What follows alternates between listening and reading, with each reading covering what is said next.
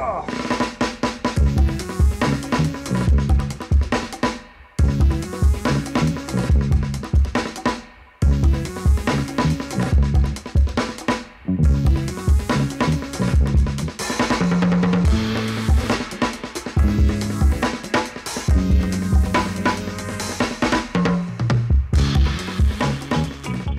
Talk about an awesome view.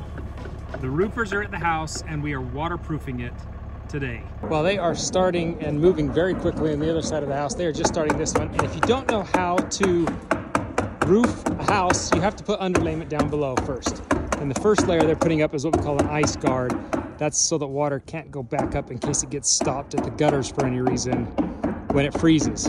So they put the ice guard down and then they'll put this other underlayment down. It used to be felt paper that they put all the way up, but I told them I really wanted the higher grade stuff. This stuff's a little bit more like the Tyvek you put on your house, but significantly better, because if your roof isn't waterproof, you have a big problem and it just trickles downhill into the house, and I don't want any issues with that. So we sprung for the higher grade base layer so that it's just protected all the way up. And then they'll put the shingles on here in a couple days.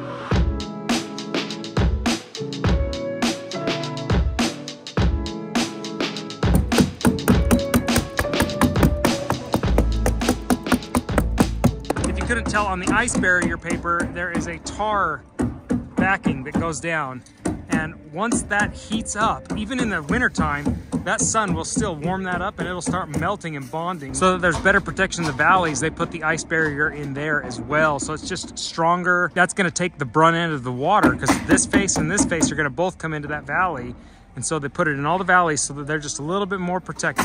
Good morning, Monday. It is the start of the week, and if you look on the top of the house, there are pallets of shingles.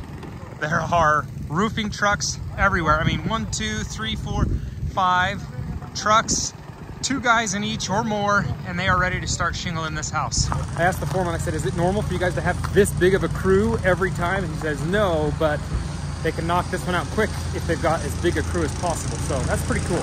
The initial plan on the house was to have everything exhaust through the chimneys, but my plumber is really worried that it's not quite far enough away from any of the gas inlets or fresh air intakes for like chimneys and devices that are running on that.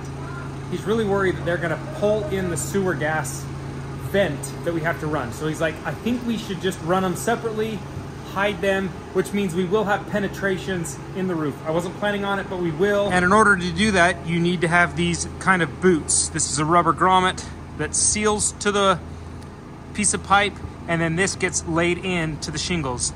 So it even gives you a diagram, but these guys are gonna do it because they're laying all the shingles, but they have to be done before they get to that point of shingling so they know exactly where to go. If we are lucky, this is the last time we'll see this felt paper for the next 30 years.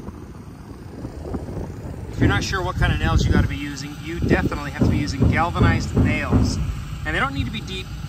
These are only 1.25 inches because the shingle is 1/8 of an inch at most. This tops is 1/8 of an inch. So they're really sinking into the 5/8 board and sheeting really deep. Any more is just a waste of nails. So 1.25 inch galvanized and hundreds of them.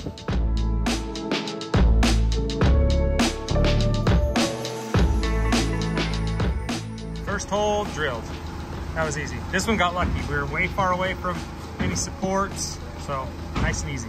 Here is number 2. And what I kind of based it off of was the fireplaces that are directly out there. And you can kind of tell where we're at because that is where fireplace will be, is in that cubby right there. So that's fire blocking, and boom, we're here. And so lucky.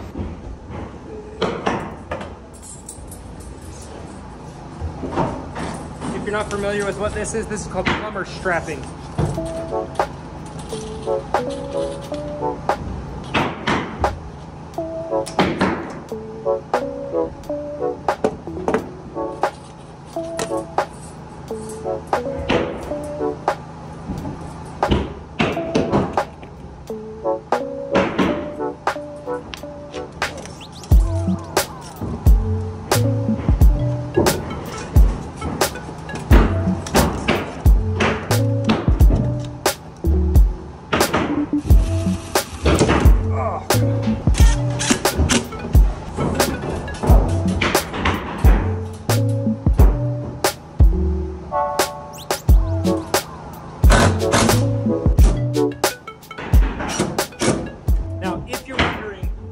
this is a no-no. You cannot have a hole through it like that. But once we get this shingled and attached here, when we bring the stack up, we'll cut it here and lift it and then re-support the stack kind of better. But for right now, this is perfect. That guy's pretty stout. One down, one to go.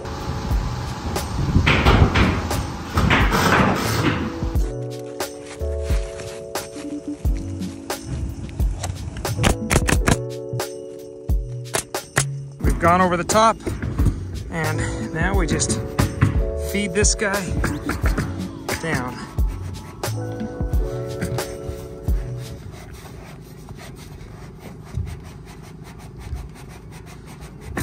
And then these guys, when they get over to it,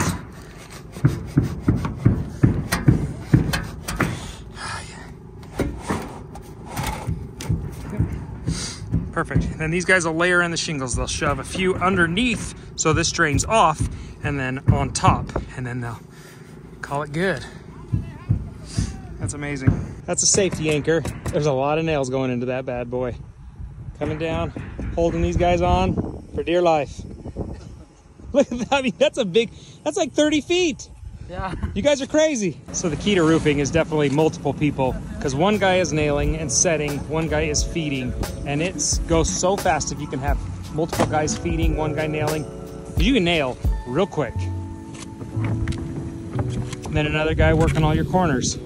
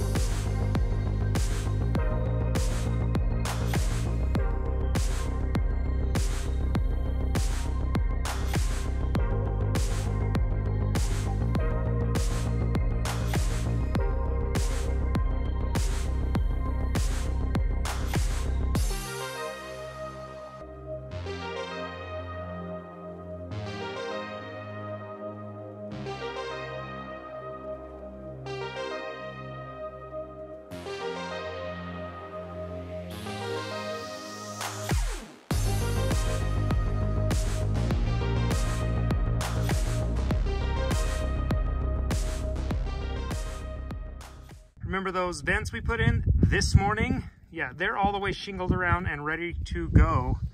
This house is completely shingled.